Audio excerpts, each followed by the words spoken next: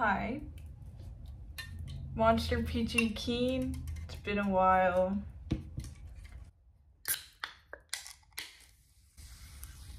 Cheers. Clink.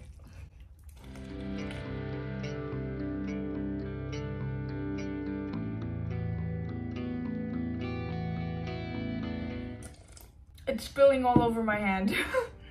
Today, we're doing duct tape crafts.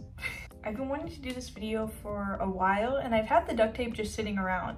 It was just a matter of like, that creative like burst kind of has to hit you to do like a craft that takes a little bit. So yeah, I have 3 rolls of duct tape. I have the mustache duct tape. They no longer make this. I found it on eBay like a long time ago, and yeah, pretty cool. And then I got the zebra one. I don't know if they still make this one. I think they might. It just might be a little bit harder to find. Don't let Amazon like kind of rip you off. I know Amazon likes to sell like patterned duct tape for like 10 bucks or something, but I believe this was like closer to 5 or 6. So yeah, just putting that out there. And then the black duct tape you could still find pretty easily. I did have a white roll of duct tape, but I use it for my screen printing to like kind of clean up the frame a bit. So I ran out of my white one. I actually really like white duct tape. It's really beautiful. Yeah, I also have some scissors. These are titanium non-stick, so we'll see how they fare on the duct tape. I was a ripper back in the day. I would just like rip the duct tape, but it does look neater to cut it with scissors. I have a pen. I really like these pens. My swag dog actually got me on these pens. She ordered me a pack of them like a while ago, and I used them all up till they were bone dry. And yeah, so I have another pack, and I'm going to make a duct tape flower pen. Do you guys remember these? I made so much of these back in the day. Oh look, I brought my 3D glasses. We saw Kung Fu Panda like I don't know, a month or 2 ago. I remember them being a lot bigger, but maybe just where our faces were so small that they looked really big. I was kind of tempted to put like the duct tape in the middle. I have like my Domo shirt, like maybe I should have worn that, but it's really hot outside, so I kind of needed something with a little bit more like kind of airflow, I guess. So now it's just deciding if I want to do zebra print or mustache print decisions. I kind of want to do mustache print just because it's so funny to me. I'm so excited for this. Another reason why I kind of held off doing this video is because I had nothing to say, but I have a couple things I feel like I can talk about now. So when I was researching for this video, like things that I could make, just so I could, you know, jog my memory up a bit, I came across this video where this girl was making duct tape cuffs, like cuff bracelets. They were fire. Like she was adding studs and everything. I mean, maybe we could do that. That's originally why I got the zebra print duct tape, is because I was like, I want to make a zebra print bracelet, and I was gonna stud this, but I ended up doing fabric later. But I just thought it was really cool that she did studs on a duct tape cuff bracelet. And like behind her, there's a wall of duct tape, like a mountain of it, and it's all different patterns and such. Her outfit, her hair, like everything was just so of its time. This is so exciting. I don't think I made this very even. I definitely also made a lot of wallets back in the day. I remember, so we had like purple and blue duct tape, and I wanted to make the biggest flower pen possible, and I think my grandma still had it for so long. And yeah, it was like this giant, so funny. This keeps clinking. Should I take it off? Oh, speaking of its time and such, does anybody remember the Windows Movie Maker lyric videos? I remember the blue ones, but I also remember like the step after, which was like different colored backgrounds, but still like vaguely similar, just, you know, Windows Movie Maker transitions and stuff like that. I made several back in the day. I don't even remember what channel I would have done it on or what songs I did, but I definitely remember I tried doing it, and it took forever. You had to make the little slide with the lyrics, and you had to like line it up perfectly. Oh, if you've never done this before, I covered the like base in like a pattern, and then the middle of the flower I did black, and I made it so where the cap could go back on. And then to make the little petals, if I can remember correctly, you're gonna kind of, here, let me show you. This is so fun. Oh my gosh, this feels right, like in my brain. So first you want to fold one corner in and kind of leave like that amount of sticky left, and then you're gonna fold this corner in. I don't want to watch a tutorial, I just want to go off my brain because I think that's more fun.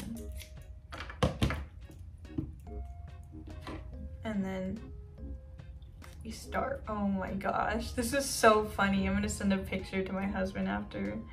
Honestly, I don't even know if you're gonna be able to tell that it's mustache print, but like, I'll know, you know?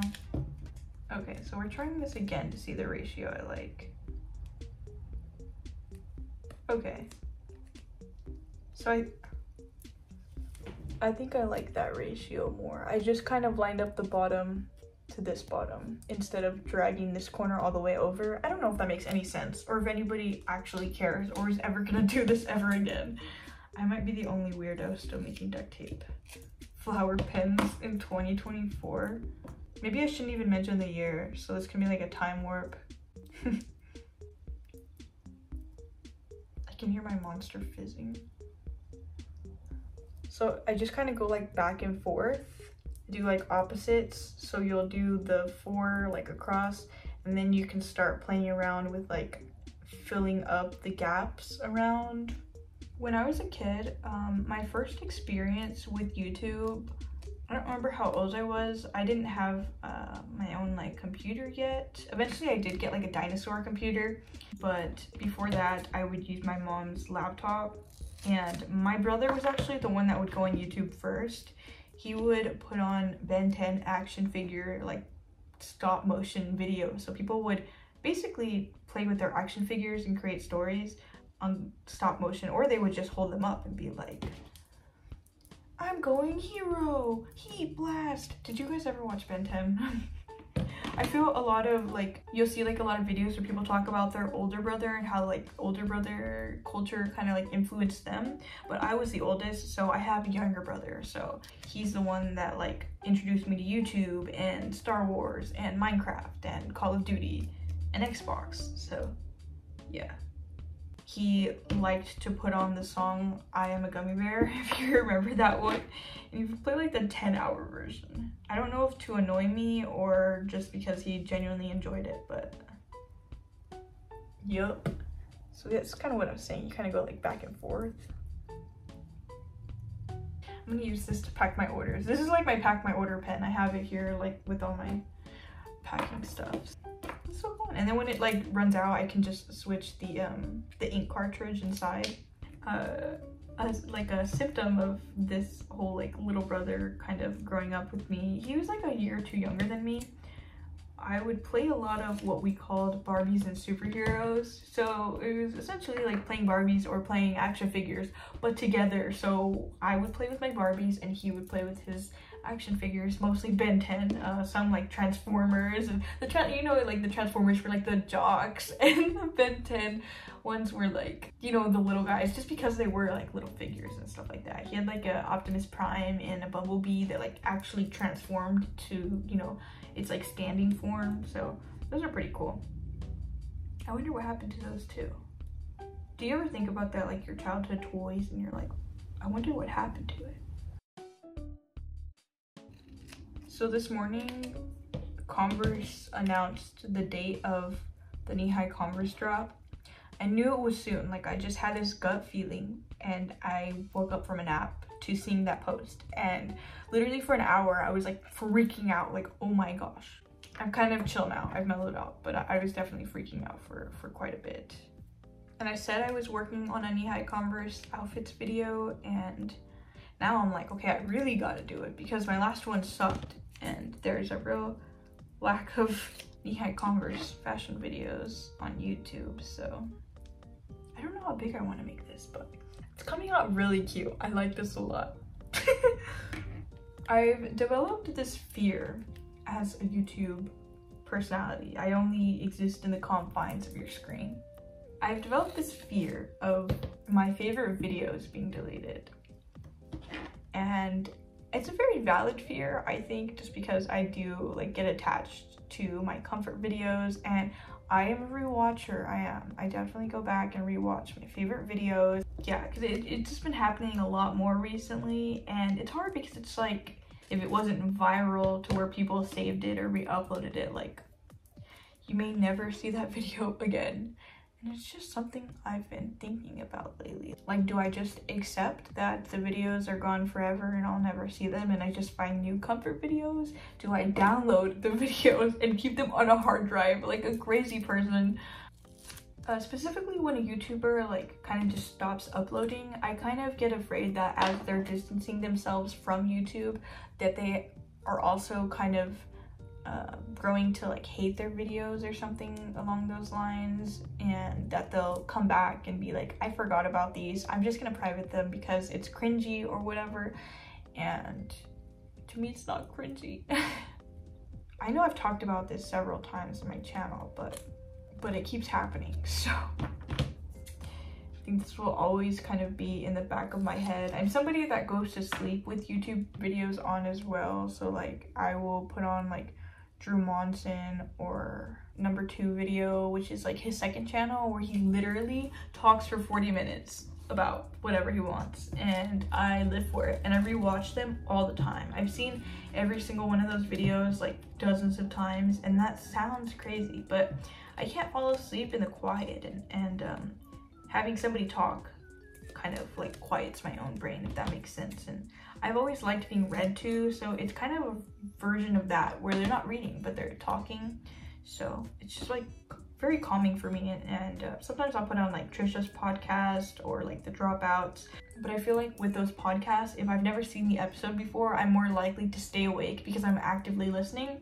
But if I've seen the video before, then I can fall asleep better. And so I will put on Drew Monson's videos or Acid Milk. I'll put on like the longest Acid Milk videos, and I'll go to sleep to them talking. And I do worry with like somebody like Acid Milk that hasn't uploaded in a couple years, that one day they'll go back on their channel and be like, you know, this makes me anxious, and then take all the videos down, which they can do, like very valid, but I'm afraid of that day, and I hope they don't. Like with Drew, I know he won't do that because this is his job, and if he takes down videos, he's lessening his chance for money, if that makes sense. And those videos are being rewatched because other people like hearing him talk, so at least I know with him none of the videos would be taken down. But I think I'm almost done. I don't want it too big. How cute! Oh my goodness. Oh, I wrote down Noodles updates. I'm sorry if you don't care about Noodles, but I figured if you're watching this, then maybe you care. Because I feel like nobody's gonna watch this. I feel only my like YouTube friends are gonna watch this. So thank you if you're here listening to me talk about nothing. But I assume maybe you care about my personal life. Maybe, probably not my dog, but maybe my personal life. So Noodles had a second surgery. They told me when he got the first surgery that there was a chance that he might need the pin removed from his elbow once the like bones are starting to fuse together well and stuff, and that was the case. Like he still was not very comfortable moving and walking with it, so they told me, okay, at the end of the month you have to come in for another surgery so that he can get it removed. And they like are pretty good about giving a quote. So this one, they said it was gonna be like $400, $500. I was like, okay, but I have a couple weeks to, you know, come up with that money or whatever. So it wasn't like as dire as the first one. And so I took him in for that other surgery, and now he is like putting weight on it slowly but surely, and he's so much happier too, which is really nice. They said he might never have a full extension again, just because that first surgery, like ideally you want the surgery done within a day or two, and I maybe had to wait like a week because of money. So imagine though, like having a couple $1,000s to be like, okay, now I kind of have like a goal for my savings account as I'm rebuilding it. But I just thought that was, yeah. So he's doing a lot better, I think. and I think he should be getting his cone off soon, so I can, you know, maybe take him swimming or something. That's supposed to promote him using his, this is coming out so cool, look at that. Wow. Promote him using his bad, I don't know if I want to do the last layer of black or in mustache. Oh my gosh, he can sit in the, stop. Oh no, Gert, come back. Oh gosh.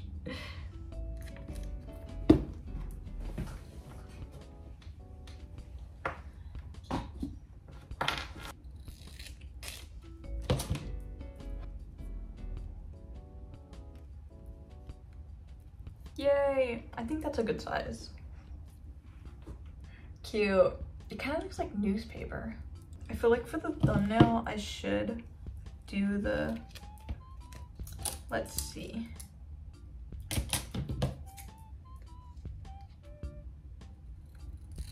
I was going to do a duct tape cuff, but now I don't have anything else to talk about. I wish you guys were here. Maybe I should ask for questions, but maybe not. Maybe that sounds dumb.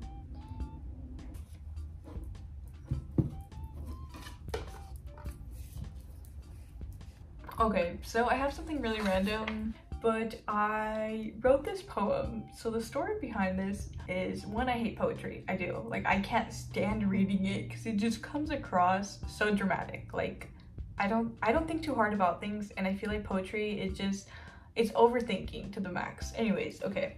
That being said, I went to a like little school poetry night for my little brother, and all the kids like wrote poems or read short stories or whatever, and I thought it was so cute, like how simple their poems were. Like, it's just so innocent and pure, and a lot of them wrote about their favorite color, and they did it exactly like this. What I'm about to read to you is exactly the format they did, but they just described like why it's their favorite color. So I thought I would do it too, and I thought it was really cute, and I read it to my little brother and he did not care. But that's little boys for you. And I thought it was a fun little like creative exercise, I guess. So maybe poetry isn't all that bad. It's just sometimes I think it's too much. So this is about my favorite color, gray. My current favorite color. I feel like it changes every so often, but right now it's gray. Don't laugh at me, okay? I'm looking at you, don't laugh at me. So, gray is the color of the skate park and the cement I skate on. Gray is the color of the cobblestone I mine through to find diamonds in Minecraft. Gray is the color of the swirls on my PewDiePie gaming chair. Gray is the color of my Spudgo's house. Gray is the color of my car. Gray is the bridge between white and black. Gray makes me feel calm. Gray is my current favorite color. But yeah, I thought I would share that just because I am somebody that likes the simple things, and something important to me is like knowing all my friends like favorite colors and like favorite artists, or like what makes you happy, you know, things like that. Like, I like learning the little things about people. Me waving around my new duct tape flower pen. Okay, that's all. Thanks for watching. Bro fist.